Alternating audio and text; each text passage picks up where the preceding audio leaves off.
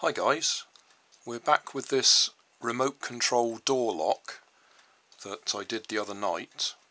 I've had another query on it, so I'll just do a quick resume of what we were talking about.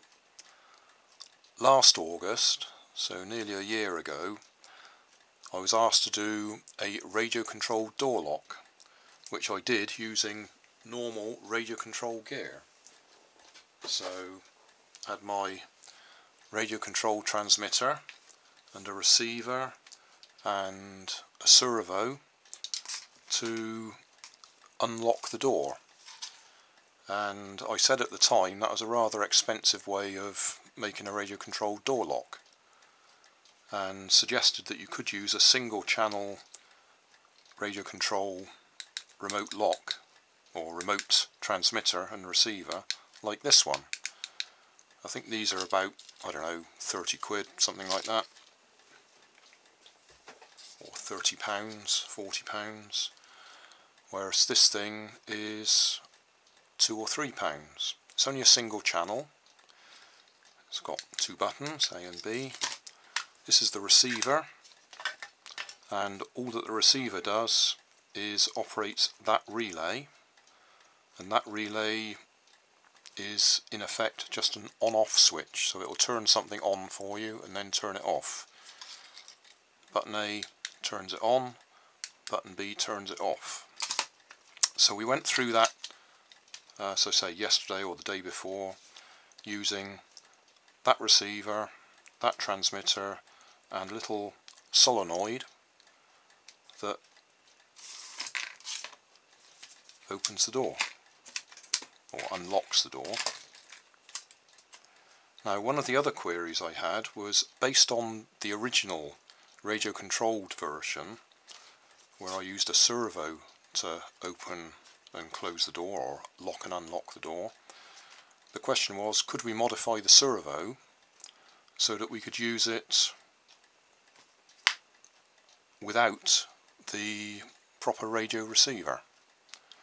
And the way you do that is you take the little circuit board out that's in there that converts your signal to the amount of turn that you want on the servo arm. If you take that little circuit board out, then you can just drive the motor continuously, so it will just keep going round until it meets the stop, because there is a stop in there that stops it going the full 360 degrees. Now, that would work.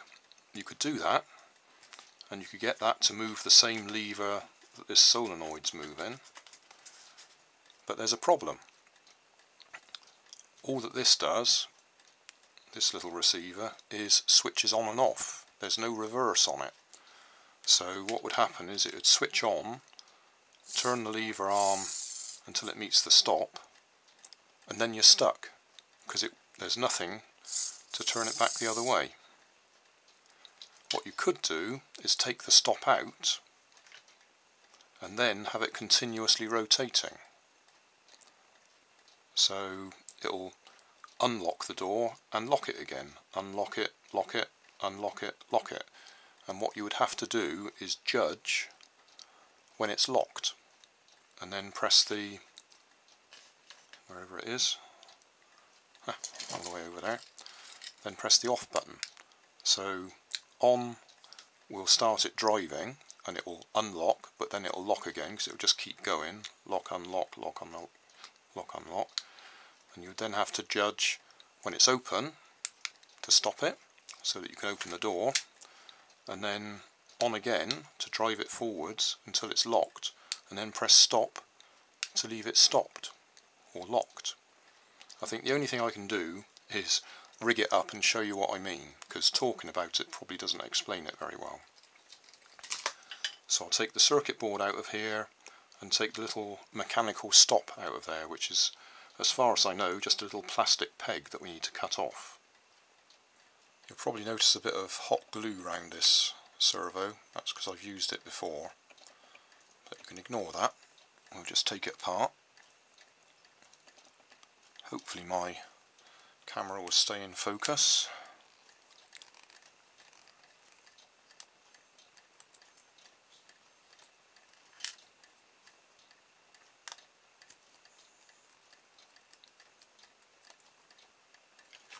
May need to cut the label off or separate it because there's a top and a bottom.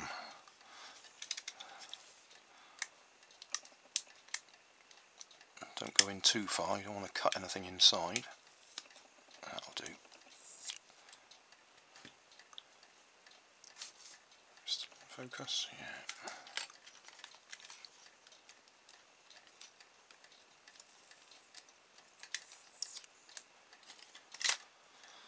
Right, the bottom end has got the circuit board in it, which we want to take out.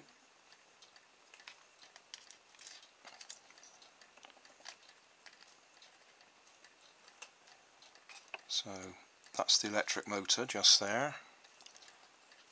So we need to make connections to those two terminals.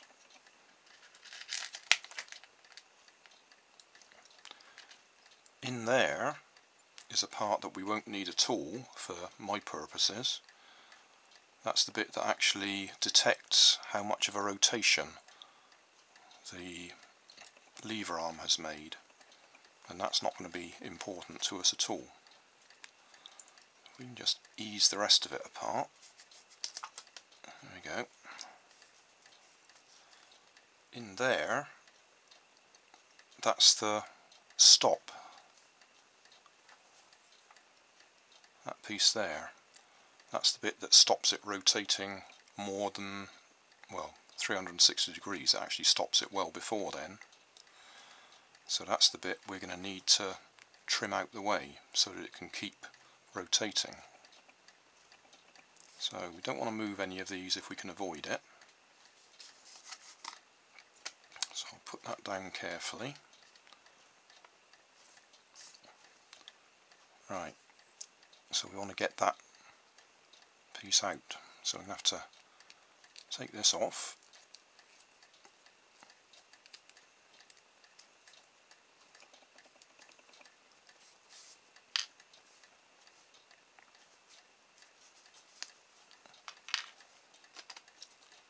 Push that through. And we need to get that tag off. Oh, out of focus, aren't we? We need to get rid of that, which I'm going to try and cut with a pair of nippers or cutters. I'm not sure if these nippers will be strong enough to do the job.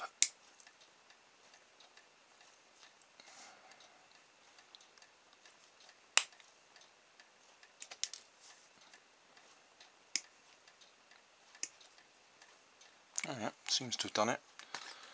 Might want to just trim that up with a knife. Right, I think we focused.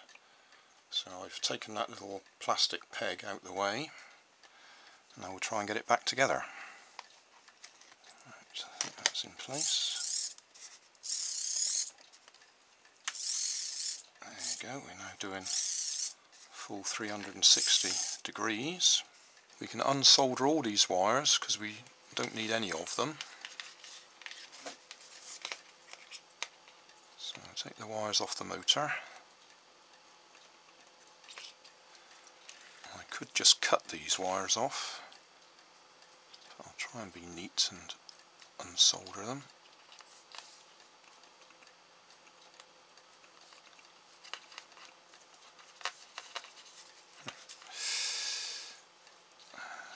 Should have used a little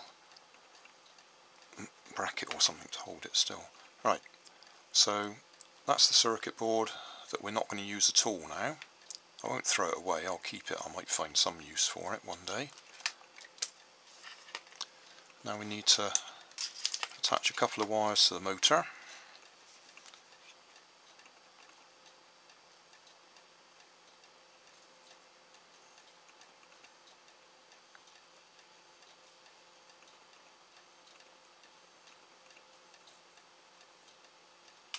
There we go.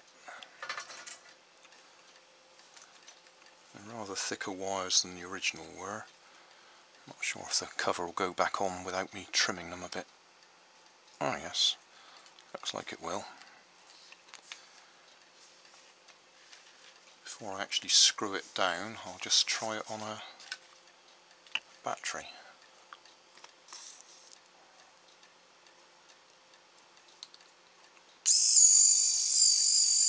There we go.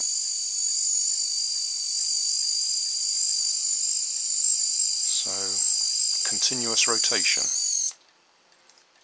You can use this simple modification to make little robots and that sort of thing if you want, because you can use a small motor, lots of gearing, so you get plenty of torque.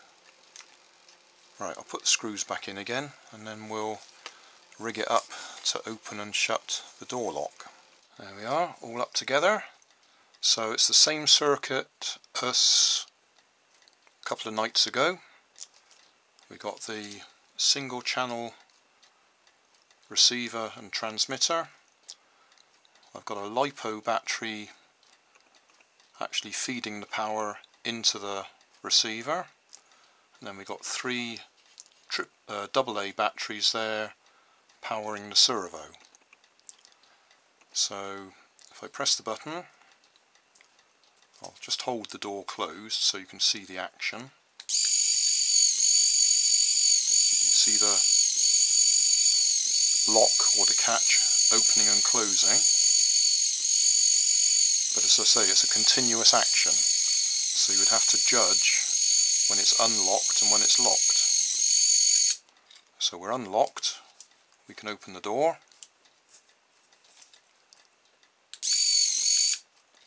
We're locked, the door won't open. Unlocked, open the door. Locked, door locked. So that's our modified servo that rotates continuously and just runs off ordinary DC. So I hope that answers the other questions. You've also got the bonus of seeing inside one of those servos. I'll put a link in the video description to a video done by, I apologise, I've forgotten the chap's name now, but he shows you how to modify the servo for continuous rotation, still using it as a proper radio control servo. So it still has the circuit board in there. He has to modify the electronics a little bit, basically put a resistor in there that allows it then to continuously rotate. Still need to take that little plastic peg out because that's a physical stop to it rotating, but he modifies the circuit board, or modifies the little unit that recognises the amount of turn so that you can use it as a radio controlled robot or whatever to give you continuous rotation. Anyway, job done.